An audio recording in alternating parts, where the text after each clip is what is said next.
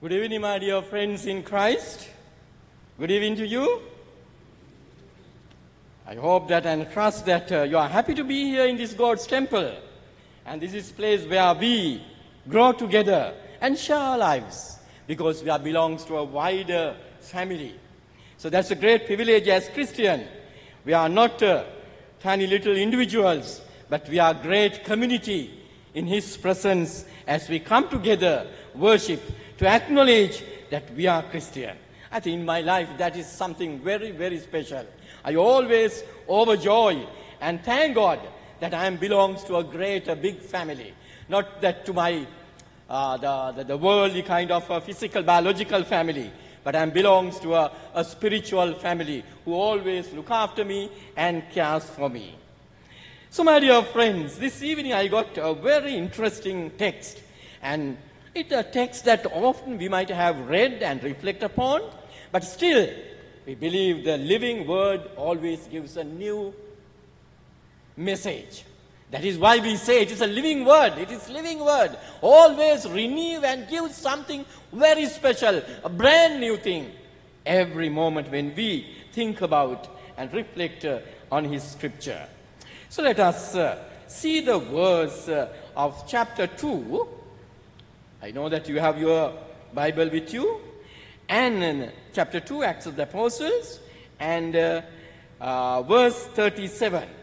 There it says, "When the people heard this, they were cut to the heart and said to Peter and the other apostles, 'Brothers, what shall we do?'" Brothers, what shall we do? Let us pray. Father Lord, your words gives us strength and courage to live in this world. We find our solace and our comfort and our confidence in these living words. There is no any other refuge in this world, Lord, other than your words. So as we come together, one family, to reflect upon your living words, Lord, grant your wisdom, your spiritual gifts, and your mysterious truth that will be revealed and divulged and open to us, Lord, that we will return with joy, knowing that we have a living Savior, and we have committed for that His life. That's a wonderful relationship which you have given to us. So as we unite in one spirit, Father Lord, grant your mercy that we will find your comfort, your eternal salvation through these words. In Jesus' name we pray. Amen. What shall we do? When I was reading this text, I don't know whether I have shared this story before. If I have shared in the morning, probably the congregation, maybe not in the evening. If I have shared, I'm so sorry. You are going to get the double dose. Whatever it is, it happened about 20 years back. I was like 20 years younger than this, and I was serving in Nugegoda Church. That was early January, mid-January, I would say maybe the end January, in 2005. All of a sudden, I got a call. I'm not married that time. I got a call from my president, Reverend Jebaneson. "Leslie," he calls me Leslie. "Leslie, please, I'm going to send some books and some relief stuff that you have to take it to Tangol." It was around 5 o'clock. So I know, as you all know, the ministers are very much closer to the women than the male, because MWF is the stronghold in the church life, I would say often. So I ran my women fellowship, my members, my sisters, and I told that I have to go to Tangol. I have to take this stuff. And then they said, "No, don't worry, Reverend, we are there for you. We will come, we will come."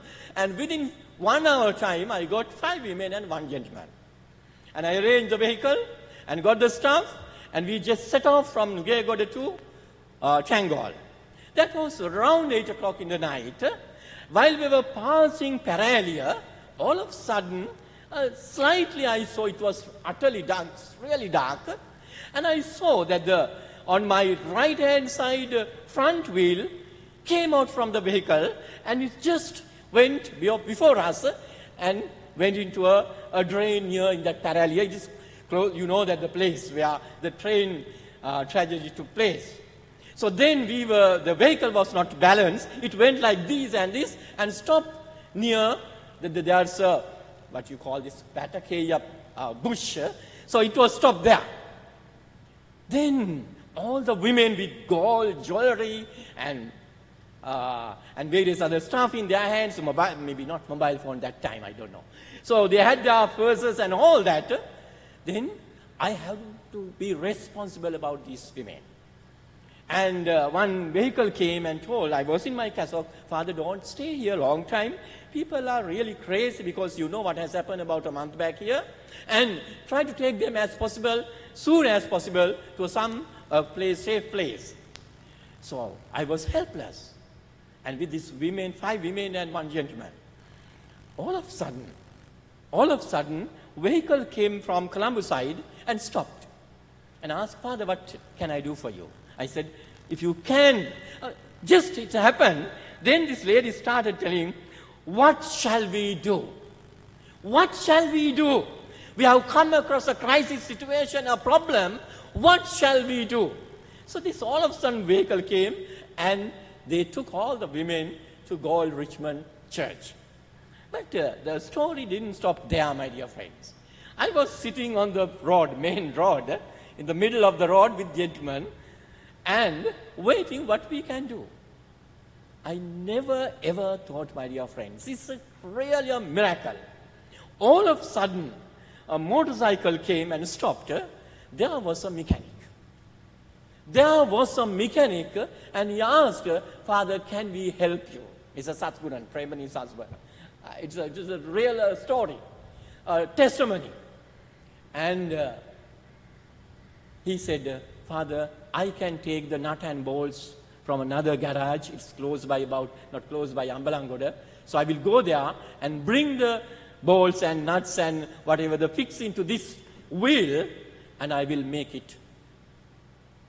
So my dear friends, by 2 o'clock in the night, we were able to go to Tangal. So my dear friends, what shall we do in a time like that? When we go back to the scripture, not to get on with this story, but it's all glory and thanks and praises to God the Father. But when we come back to the scripture, after this, the astonishing kind of strong sermon, after they have heard from Peter, these people felt and they were telling, what shall we do? My dear friends, if you go into the book of Amos, chapter 3, verse 8. If you go into book of Amos, chapter 3, verse 8. There it says like this. It says, chapter 4, verse 8. 3, verse 8. There it says, the lion has roared, who will not fear? The sovereign Lord has spoken, who can but prophesy? And also if you go to Matthew chapter 11, verse 7, there it says like this. It says, Matthew 7, verse 11, there it says,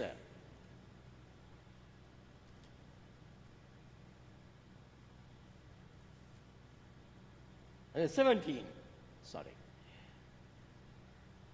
There it says, Matthew 11, verse 17. There it says, we played the pipe for you, and you did not dance. We sang a dirge, and you did not mourn. My dear friends, there are people, when they listen the word of God, but they don't feel that they have to respond into that. They are insensitive to the word of God.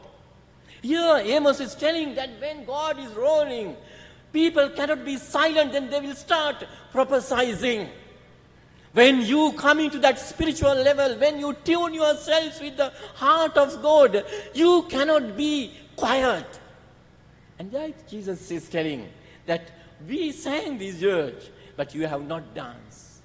And it's telling that again, when the word of God comes to you, it requires a response from your life, from my life, my dear friends. That is what happened. There Peter is telling that you're the one who crucified this living Savior, the Lord and Messiah, both Lord and Messiah. When they heard it, they were really guilty. They were really felt sorry about what they have committed. And they have felt that they have a response and they should respond to his message.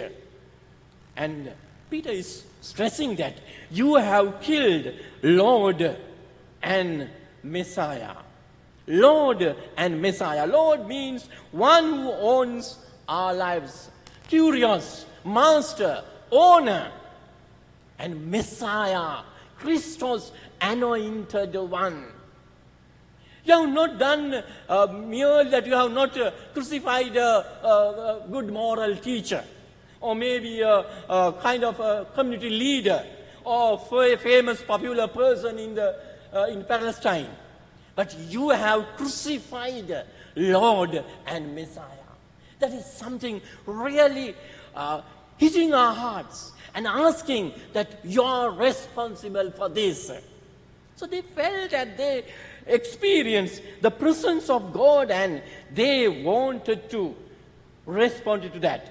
It says they were cut to the heart, pierced their hearts, pricked in their hearts, stricken their hearts, very upset and deeply troubled. Various versions bring various kind of words to explain their feelings, their experience, what they had. Why? My dear friends, the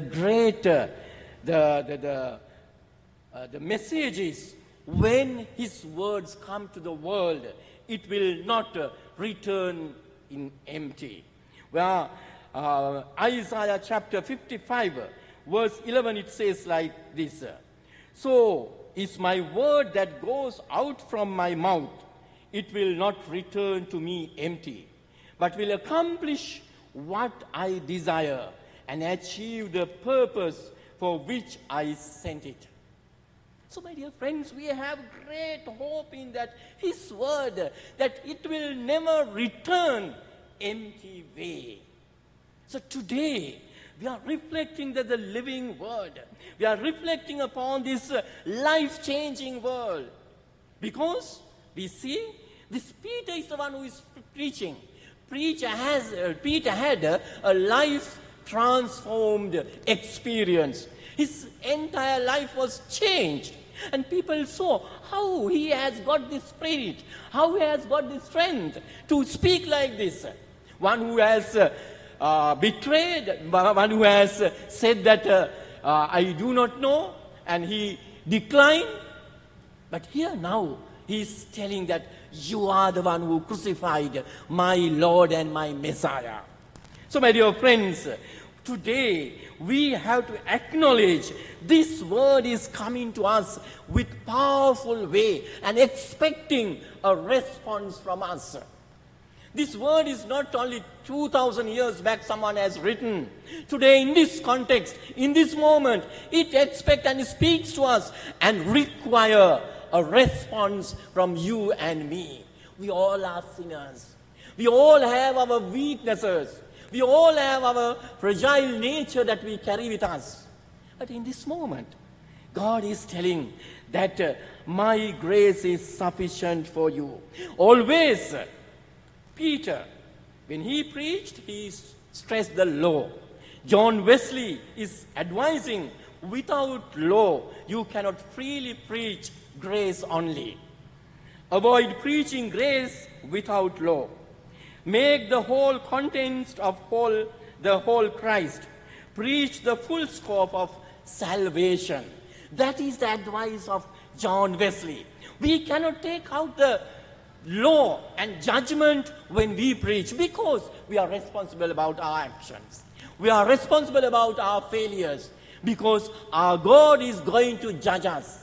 It is not merely that we can always tell your sins are forgiven, the grace is sufficient, and we are going the same merry-go-round. But there should be a turning point that we have to change, and we have to make our decisions in relation to the response of the gospel message. Because God, the word has power. The word has power to create. The word has power to revive. The word has power to purify. The word has power to reveal the truth. And his word has the power to save you and me. On that basis, on that ground and faith, we can submit ourselves to this word. We can encounter ourselves with this word. Where are we today? If you want to know that his grace and his love, we have to give our location to him. If you are using Google Drive, Google Map or whatever it is, you have to give your location, present location. Then it will give the directions to your destination. The problem is that we don't give the location. Where are we today? We try to hide ourselves. We try to cheat God. We try to escape ourselves from his presence because we have that guilty feelings. No, my dear brother and sister, even myself, that his grace is always sufficient for us, that we can place ourselves wherever we are living, whatever the condition we are going through. He is prepared to accept as we are. That is the love of Christ. That is the miraculous love of Christ, my dear friends. Then we see in verse 38, there it says, Peter replied, "Repent and be baptized, every one of you, in the name of Jesus Christ for the forgiveness of your sins." Repent. Repent, metanoia, taking a U-turn, my dear friends. Taking a U-turn. It is something like this, if I would say. If my wife is going away from me, I will just cry. "Nadi, where are you going? Why are you leaving me? I cannot live without you. Please turn. Come back to me. I feel so sorry and I am really nothing without you." My dear friends, this is how God is calling us. When we are going away from his presence, when we are going in our own directions in our lives, God is waiting and calling you and asking, "Prasanna, come back. I'm waiting for you. Dana, come back. You cannot go away from my presence. Where are you going to hide yourselves? I'm waiting till you return." So, my dear friends, that emotion, that feeling, that experience, we should feel whenever we go out from his presence, whenever we betray his love in our lives. Because this God is a loving God.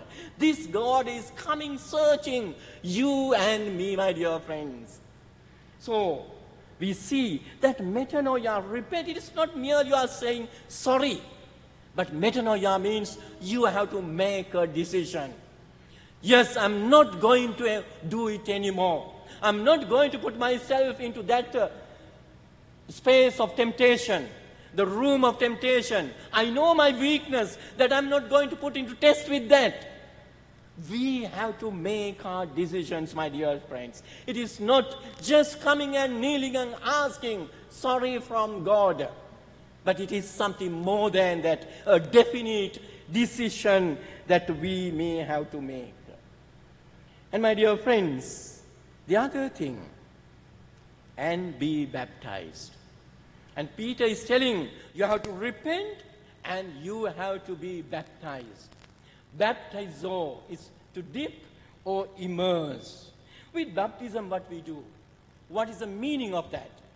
It shows that we publicly proclaim and acknowledge he is my Savior. When we baptize, the family, the infant, even the entire family profess and acknowledge in publicly, there is no any other Savior, there is no any other Lord in my life. He is, Jesus Christ is my Savior. I acknowledge and I profess and I keep in that trust. And also baptism is, my dear friends, that acknowledging His saving power in personal lives, in our personal lives. His grace, His mercy is sufficient to redeem myself, whatever the sins that I have committed, whatever the things that I may carry with me, evil things. His grace will purify me. My dear friends, recently I had then the second point is forgiveness of your sin. Forgiveness of your sin. So my dear friends, in Charles Wesley's beautiful hymn, that is, and can it be that I should again. There in the verse 4 it says like this, my chains fell off, my heart was free. I rose, went forth, and followed thee. Verse 5 it says, no condemnation now I dread.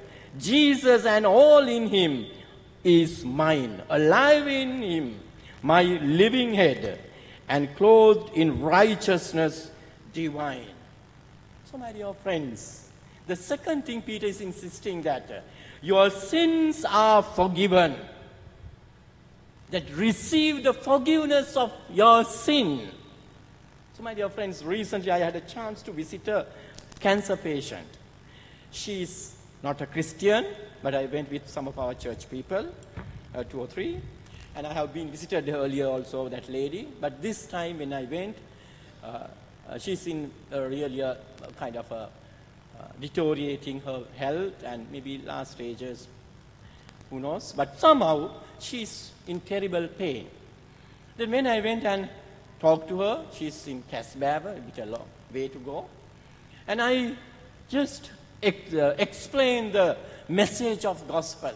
And I said that there is no any fate that you can be in bondage. You have that freedom. You are being free through grace of God. And there is a living God. So my dear friends, when after I came home and I prayed with her and gave the message gospel, and I said that whatever happens, that we have a living friend in our lives, living Savior in our lives. So in the night, I got a SMS. And that SMS says in Sinhala, Father, mata kata kalata passe, mage hita hariyata සනීප වුණා. මට ලොකු ශක්තියක් ආවා. මට බලාපොරොත්තුවක්. මට ජීවිතේට බලාපොරොත්තුවක් ආවා. I got a different hope to live in this world.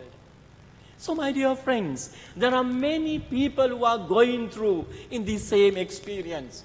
They know they do not have that encounter. There are people who are being thirsty to know that love, to know that their sins are forgiven. They are not carrying that karma vipaka in their lives. So my dear friends, this is the time. Can we share that? Can we tell others? That is a great good news, my dear friends. So that is why John Wesley said, all need to be saved. All can be saved. All can know they are saved. All can be saved to the utmost.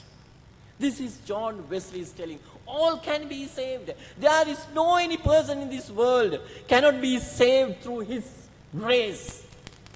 Your sin cannot spoil the communion cup, my dear friends, because His love is bigger than my sin. His grace is bigger than my sin. Only requirement is repent and believe He is my Savior, my dear friends. And then Peter is telling, Ecclesia, receive the gift of Holy Spirit. You know, my dear friends, this happened on the Pentecost day, the harvest festival of Jewish tradition. When they were celebrating the harvest festival in the Jerusalem temple, Ecclesia means that called out. They are out of Jerusalem city. the courtyard, Jerusalem temple courtyard. They were close to the temple mount where the David's body was buried. If you read 1 Kings chapter 2 verse 10 or Acts of the Apostles chapter 2 29, there it says, here is the David's body is being buried. It couldn't be in the temple court. It's outside. So when the temple inside the harvest festival is celebrating, there is another harvest is gathering on the other side, my dear friends. There's another harvest of soul is gathering. 3,000 people are being saved and acknowledge Jesus as the Savior. It's such a wonderful message, my dear friends. Here material thing, here physical thing that they are collecting. But on the other side, outside ecclesia, called out of the city, and they are gathering. There is a great revival.